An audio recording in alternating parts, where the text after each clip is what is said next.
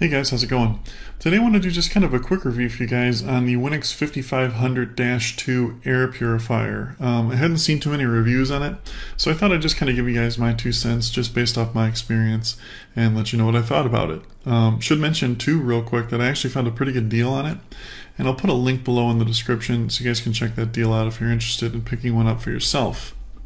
First and foremost, the most important thing about this air purifier is it is a true HEPA filter. One thing to note about that is it doesn't matter if you spend $1,000 on a Dyson or $1,500 or $2,000 on an air purifier. If it's a true HEPA filter, it's going to filter the exact same amount of particles, allergens, and everything else, pollutants, out of the air. So in my opinion, it's really not worth it to spend all that extra money on those units when you can get the same type of filtration in a unit like this for much, much less. So why do those other units cost so much and this one doesn't? Well, sometimes, typically they have like apps where you can control it from the internet or something like that, or turn it off or on from anywhere in the world. And for me personally, I don't care about that. I turn this on, I leave it on automatic, and I have not touched it since then. It automatically senses the quality of the air like 50 times per second and adjusts the fan speed accordingly. So really, I don't see the point of having those apps or needing those apps. Like I said, I just leave it on and it just does its thing. You never have to touch it or worry about it again. One other thing I have noticed with other units, sometimes the cheaper units don't have very good fans in them, so they're a little loud. That's not the case at all with this Winix. Very, very quiet unit.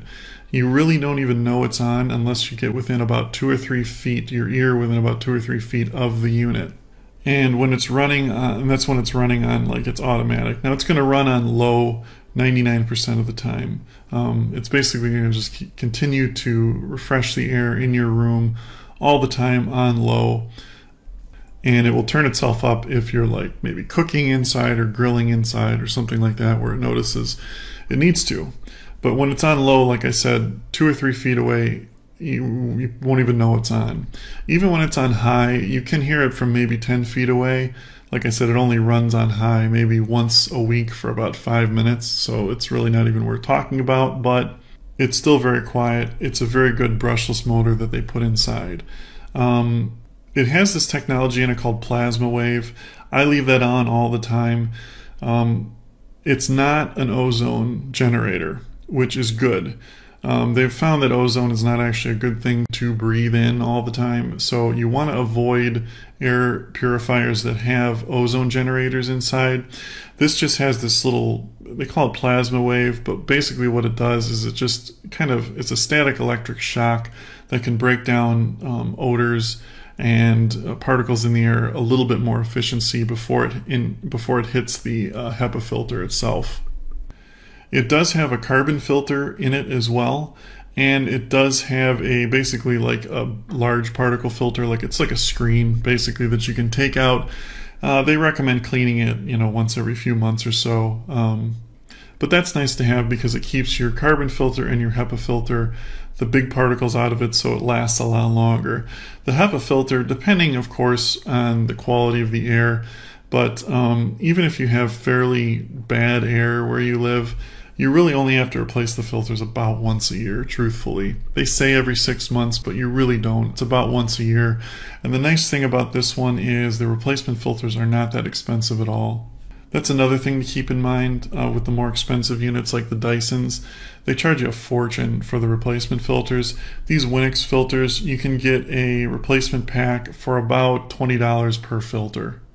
And that comes with the carbon filters as well. So like I said, for the money, it's an amazing deal. I highly recommend this air purifier if you're looking for a really good quality one. And you'd be surprised how much of a difference clean air can make in the house. I had really bad springtime allergies that are now gone. If you have pets, anything like that, you'll notice a huge difference in the quality of your air. It's weird. You kind of get used to the dirty air, but once it's clean, you'll really appreciate it, I guess you could say. But anyway, yeah, if you have any more questions about this, just leave them in the comments below. Thanks for watching, guys, and have a great day.